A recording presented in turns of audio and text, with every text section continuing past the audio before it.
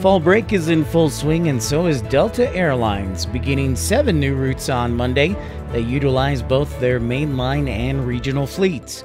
The routes include Orlando to Reagan National in Washington, D.C., Miami, Florida to Reagan National, Austin, Texas to Orlando, and Austin to Las Vegas.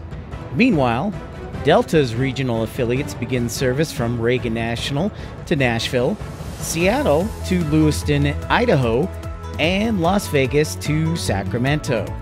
Atlanta-based Delta is the largest airline in the world by revenue. If you enjoyed this video, make sure you like and subscribe so that you'll know when airlines are launching new routes. Thanks for watching.